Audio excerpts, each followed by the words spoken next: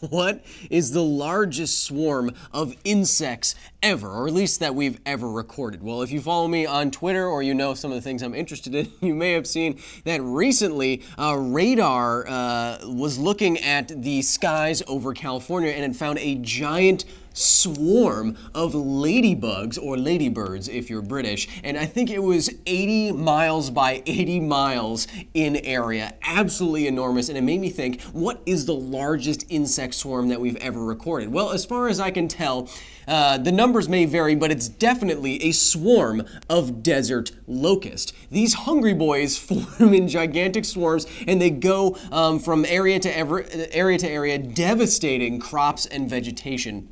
They're like a living plague. I mean, that's why they were one of the plagues biblically. Anyway, so the way that these creatures actually move in swarms is cannibalism. So we were trying to figure out, researchers looking at collective movement, we're trying to figure out how these swarms actually form swarms. And I think one of the base levels that they got down to is that if you don't keep moving in the same direction that everyone else just happens to be moving in, the locust behind you will start nipping at your legs, and you could get injured, and then they will eat you, and that kind of weeds out those creatures that aren't following the crowd. So that forms these giant swarms. Anyway, what is the largest swarm of desert locust ever recorded? Well, back in the 1950s, I think 1954, there were 50 swarms that aerial reconnaissance picked up swarming over Kenya. 50 swarms. In total, these swarms of desert locusts covered 1,000 square kilometers. And just from estimating the density of the insects in per square kilometer, so how many, they're not, shoulder to shoulder or leg to leg. So how many insects were there in this huge area, like 1,000 meters off the ground, a kilometer off the ground or so? Well, if you average it out, it comes to about 50 billion desert locusts in these swarms, and together that weighed around 100,000 tons. So 100 million kilograms. The amount of flying locusts in these swarms in this year was twice the mass of the Titanic in the sky, flying around place to place. Now, I should mention that these locusts weren't all flying at the same time. There were different groups of them, and as one would take off, one would land, so it's progressively like a little a moving plague. So it's not all at once, but with billions of insects inside, billions of insects flying around inside the sky, which is a weird way to put it. We're all inside the sky right now. It could take literally hours for a swarm to pass. With billions of insects, you could start, oh, here they come, and it would just be a flood, a biblical plague of insects for hours as they pass, ruining all the crops as they went. So as far as we can think, the largest, as far as we know and we have studied, the largest swarms of insects have to be these desert locusts. I think the largest single swarm covered 200 square kilometers and had 10 billion insects in it. Woo!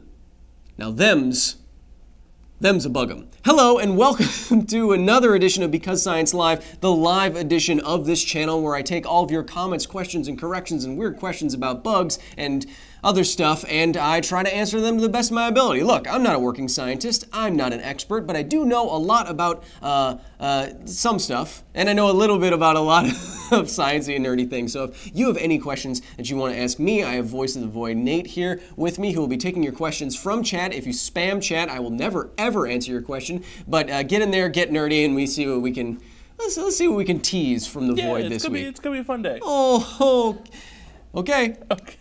From Red Fox 1562. Hello. How many times would you have to fire a gun downwards when falling out of a building to safely land, assuming unlimited ammo, 9mm, and terminal velocity? Oh, that's hard. Okay, so basically, if you fell out of a building and you fired something downwards, you are talking about trying to stop yourself with the conservation of momentum. So let's try to simplify things here. So let's say that you are a person, and so you have some mass, and then you are going to be falling, eventually stopping at some velocity we will call VT, or terminal velocity. Now, terminal velocity depends on your surface area, or what is falling through the air. It depends on the density of the air, it depends on your mass, it depends on the gravity of the planet that you're on. But basically, terminal velocity is determined by when the drag force on you going up in our diagram here, going up because you're falling through the air, is equaled by the weight force, how much gravity is pulling on you. Then you stop accelerating, your acceleration goes to 0, and you're at whatever final velocity, whatever terminal velocity that is. So now if you have a mass and some velocity, what you are asking me with some momentum is how much upwards momentum can we get from firing a gun with some mass and some velocity? Well, see, now here's the problem. The bullets themselves are what will be giving us our momentum change. So when we fire, if this is our gun here, let's just draw ye olde banana handgun here. So if we have a gun here, if we fire tiny bullets down, they will have some smaller mass, but some much higher velocity. Let's just say M1V1. Anyway, so now, firing a bullet downwards at some velocity will give us some change in momentum, some conservation of momentum that we can apply to this gun. So the gun, if it fires a bullet downwards at some velocity, it will want to move back at some velocity that will keep this momentum constant, the conservation of momentum. This is what we call recoil, and we will be dealing with this in a future episode of Because Science, I think actually next week's episode, but this is recoil. So now what we're asking is, is there a gun that has enough recoil that we can keep firing down at the ground so that it will bring our momentum to 0 by the time that we hit the ground, so, or a small amount, so we don't smash into the ground with a high velocity? That is very hard to say. I would have to do some math, because 9mm bullets are not that heavy. Less than 15 grams, though they can fire very, very quickly. Hundreds of meters per second. You'd have to do just a balance, basically, of how many bullets you'd have to fire over time before you hit the ground based on what speed you're going. It's a complicated problem, but you can do it. You would just need to pick a mass and velocity for the bullets you're firing specifically, and you'd have to get your own terminal velocity, and then you'd have to determine over what time period you would want to slow down in without accelerating too quickly and before you hit the ground, and then you have to pick your own fall height. So it's complicated. We can do it. I cannot do this kind of thing off the top of my head, although I wish I could for you, but I'd probably screw something up. I will say that there are guns that have more recoil than they weigh. And Randall Munroe at XKCD in What If looked at this once, if you want to go to his website.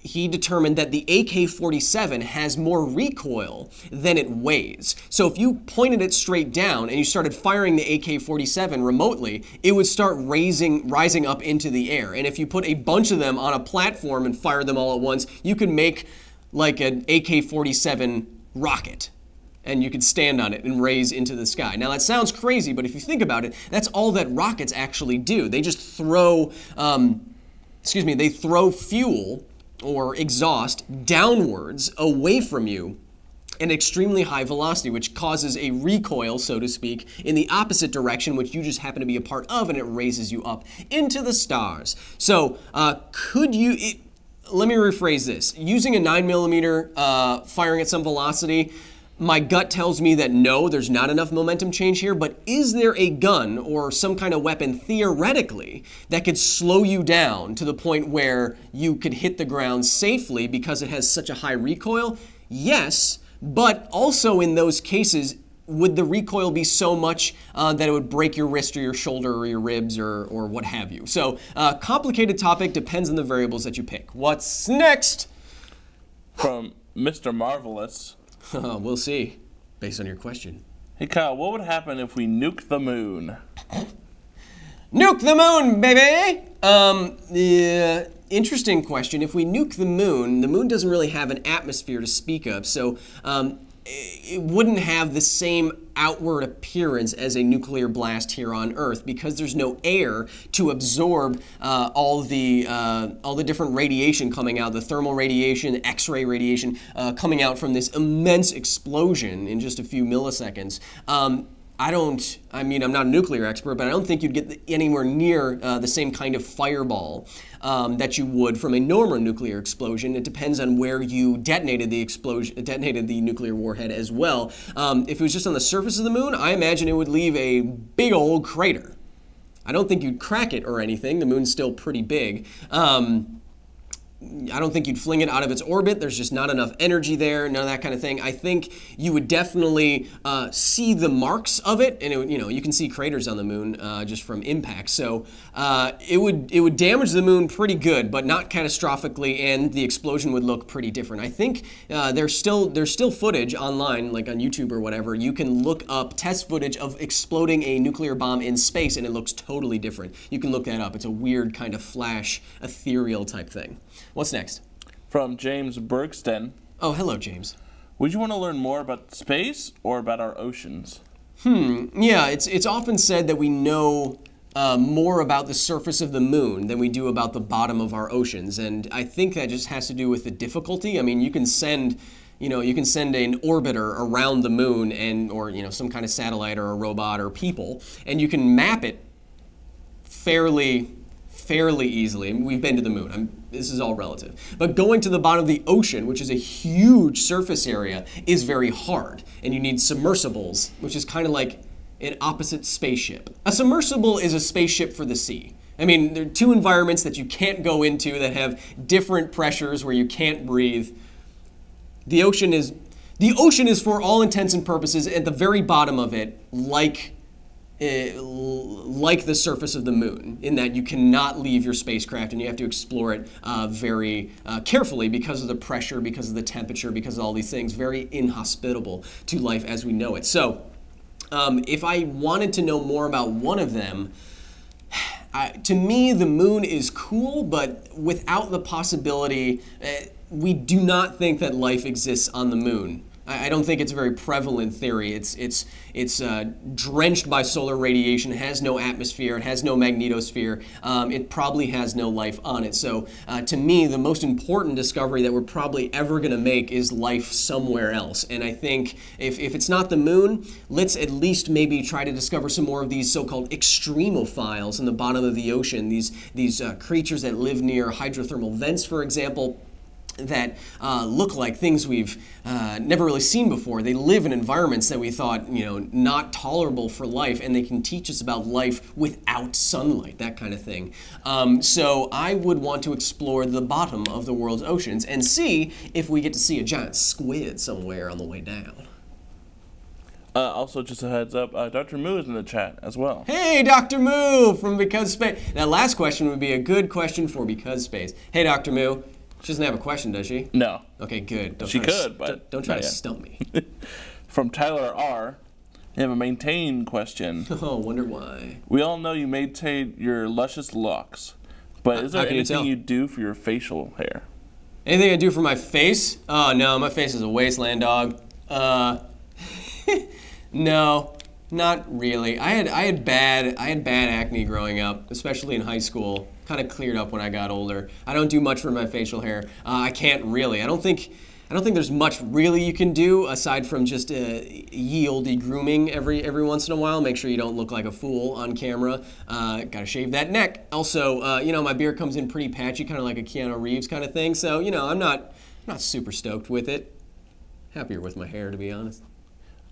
Speaking of Dr. Moo question, yeah. From Dr. Moo. Nice transition. Hey, Dr. Moo. Would you live longer in space versus living on Earth? What? What do you mean?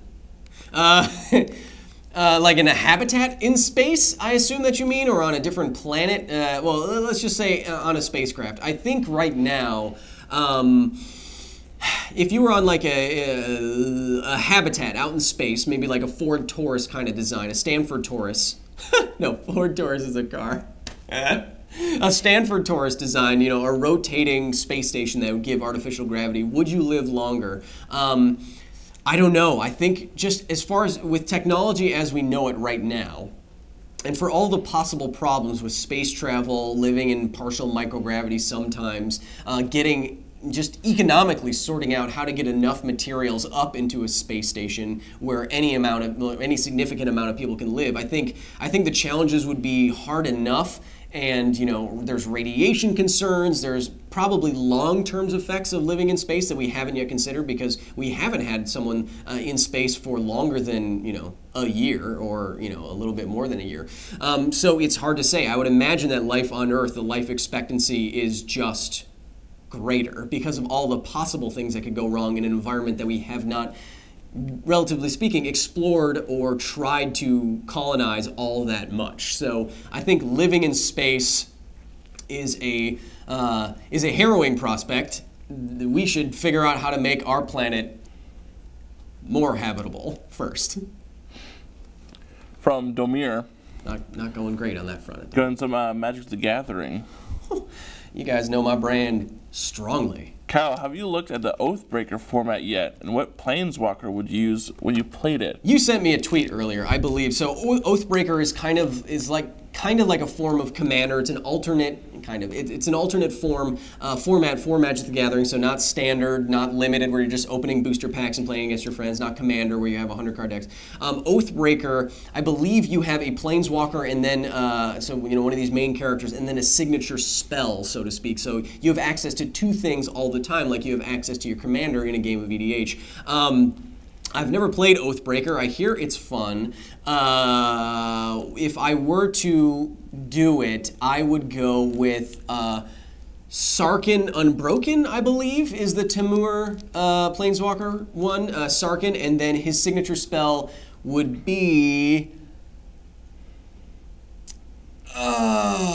Dragonstorm. Very on flavor. Yeah, I would ramp up to multiple Dragonstorm storm triggers, and then I would get them all out there. Then I'd beat face. What's next? From Captain Kitty. What would happen if the sun's gravitational force stopped pulling on the Earth? If the sun's gravitational force stopped pulling on the Earth, maybe I can do this almost silently. But that wouldn't be good for a stream. So let's say we have the sun at the center here, which is perfectly to scale, and we had let's just say we have one planet. This is not to scale at all. Let's say this is the Earth, and the Earth is orbiting the sun. Now, we can kind of imagine gravity from the sun pulling on us as if we're on the end of some invisible long cosmic string, and the acceleration due to the sun's gravity is keeping us in a circle. And it's like if you were holding a string with a ball attached to it and you started spinning the ball. What's keeping the ball moving in a circular motion is the tension in that string. Otherwise, it would fly off. So without the tension here from this gravitational pull from the sun, what the Earth would do if you just turned off gravity 8 minutes later, because the Earth is 8 light minutes away, and information like gravitation or gravitational force gets transmitted at the speed of light. That's the fastest you can go. Once that happens, the Earth, according to physics and geometry, would fling off in a more or less perfectly straight line at a point tangent to the circle whenever that gravitational string was cut. And then all the planets would do this and just go, in straight lines tangent to a circle, and then fly off into nothingness forever until it was captured by something else. And I think, there's a lot of cool astronomy with captured stars, captured planets, planets that may have been, for whatever cosmological reason, flung out of their solar system, then captured by the gravitation of another. So if this happened, we could be a so-called wandering Earth. What's next? From Donut121212. Ooh, topical. It's Donut Day, right? Yeah, National Donut Day. Yay. What's your favorite kind of bug? Calories. My My favorite kind of bug is this is oddly specific, but I don't know if this is the actual name for it. I never learned it. This is just what I called it as a kid. The zebra-striped jumping spider. They're super tiny, and they're oddly intelligent, and they can jump really far for their tiny, tiny bodies. And they look like, and they're perfectly zebra-striped, and they look like little tiny spider zebras. I love those little guys. You can move your finger around. They'll kind of like move around it and react to it like it's a thing, like they know. I like those little guys. I always try to find them when I was a kid. Jumping spiders are dope. Take that to the bank. From Orangitis. Sounds like a bad disease. Sounds like the opposite of scurvy. It's if you have scurvy and then you get too much vitamin C, then you got orangitis. Or gangrene. Do you get gangrene from? Say it's colors, you know. Oh, okay. Would it be possible for a creature that could live on or in a gas giant? Would it be possible for a creature to live in something like Jup or Jupiter for the uninitiated? Well, Jupiter's atmosphere is crushing pressure. We've tried to. Was it Jupiter or Saturn that we sent a probe into and got crushed? Well, you know, we did it intentionally. But anyway, so there's a lot of very inhospitable conditions for life inside something like a gas giant. Could something theoretically deal with the massive pressures? I don't know. That's very hard to say. I mean, there are creatures on Earth that deal with many, many, many atmospheres worth of pressure. An atmosphere being 14.7 pounds per square inch at sea level. And for every 10 meters? I think for every 10 meters you go down in the ocean, it increases 1 atmosphere. Something like that. So, so at the bottom of the ocean, which could be many kilometers deep, you can imagine it would be many, many atmospheres, dozens of atmospheres. So there are creatures that can survive that. Could there be some kind of creature acclimatized to the high pressures of something like a gas giant? It would move around it like the gas is, you know, almost like a kind of fluid that it's moving through? No idea. It would be fascinating to see what evolution by natural selection on a planet like that would produce, what kind of life form it would produce in conditions so harsh. I have no idea. Would it resemble, you know, these very almost spirit-y like creatures at the bottom of the ocean that are very delicate, and if you try to bring them up, they just kind of disintegrate? No idea. Become a science fiction author and speculate about it. What's next? From Ale Cobain. Hello. How much radiation would it take to kill a person in seconds? Ooh, so maybe this is kind of like what we were talking with Tony Stark. It's been like a month and a half, 2 months, whatever. So so radiation, whether you're no matter what part of the electromagnetic spectrum you're talking about, radiation can, if there's enough energy in it, it can be bad. Let's just say that. So how much radiation would it take to kill you? Well, if you're talking about something like nuclear radiation or like gamma ray, X-ray radiation, the weird thing is because you know, it's light, and it's light, you know, photons of light with different energies, unless it's particles like nuclear radiation, alpha and beta particles. No, okay, I'm getting ahead of myself. Radiation does weird things to the body. What it does mainly is ionize parts of the body, which can be ripping electrons away from your atoms and molecules, which change how those atoms and molecules interact with each other inside the body. It effectively changes the chemistry of parts of your body, like your DNA. That DNA can undergo then dangerous mutations, and then cancer can form, your organs can shut down. Very bad things can happen. You can get confused, lethargic, get diarrhea as your intestinal tissue sloughs off. A lot of bad stuff can happen. Usually, the worst doses that we've ever seen someone get, people don't die instantaneously. They die over the course of days. Like, you can get a fatal dose, or hours, whatever. You can get a fatal dose of radiation and still die a week later. I think I've only heard of one situation where the radiation was so high that it could have killed someone instantly, and that's when Anatoly, or is it Anatoly Berginsky? I'm totally butchering the name, but it was a Russian scientist who stuck his head inside the beam of a particle accelerator by accident, and it went like basically through his eye. and his head swelled up and his eye was weird, but he lived. But I think they said that the energy of the particles in that beam, kind of like radiation, or like a particle beam, a matter beam, if you will, if that hit like something like his brainstem, it could have done enough damage quickly enough that it would have just dropped him. So hard to say. In most cases where people are exposed to very, very high levels of radiation, they do not die instantaneously. It is more of disrupting enough of your body's chemistry and your organs that you have simultaneous organ failure, and then that's the end of that. I don't know specifically what it would take to kill you instantaneously with radiation, but it would have to be an absurd number or very directed radiation, like at a certain part of your brain stem, your heart, it just annihilates particles in your heart, something like that. But I don't know of anything that does that aside from directed particle beams and stuff in science fiction. What's next? From Bora Basar. Oh, hello, Bora. Is it possible to create after images in real life, or is it a thing of anime? Yeah, so anime-style after images, for those of you who don't know, it's a trope in anime where I can move so fast that when I move to this other position, an after image of me still exists. And whether or not that exists in space or just in your eye and in your perception is a weird thing you can get into with like Dragon Ball Z. But the core of the idea is that I can move so fast, an image of me stays around.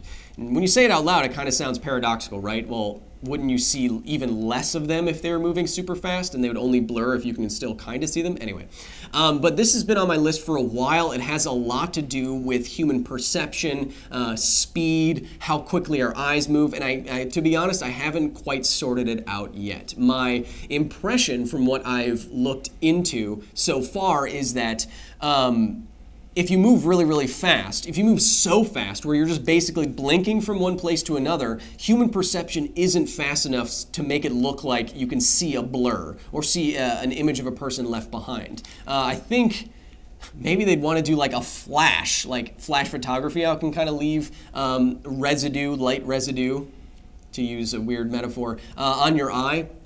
Maybe if they flashed before and then moved, like, haha, and they flashed a camera and then they moved to another place, you'd be like, wait, what was?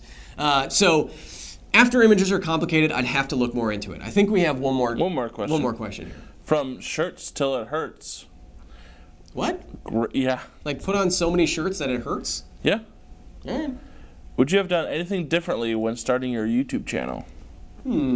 I would have started earlier. So some of you may not know that we've been doing Because Science as a show since 2014. So I've been doing it literally every single week, week after week. I don't think we missed a week for the last 5 years straight. I think we're on episode 247, something like that. So we've been doing it for a long, long time. So what I would have liked to do going back, I probably would have liked to start the spin-off, the actual channel part earlier, and we may have been doing even crazier things by now. Also, I probably would have wanted to look at least one Khan Academy video and see that it's very close to what I decided to do. I don't know what, if I had to go back and start all over, I do not know what iteration this kind of thing would take. I would end up looking like. I just know that I'm when you love something, you want to tell the world about it. And for me, that's science and the universe and mathematics and physics. And no matter what this would end up to be, I'd still be doing something. I don't know what specific format it would be in, but I can assure you, it'd be nerdy. Thank you so much for joining me for this edition of Because Science Live. Whew! Got another week down, just another 10 years, and then we'll finally rest. I don't know.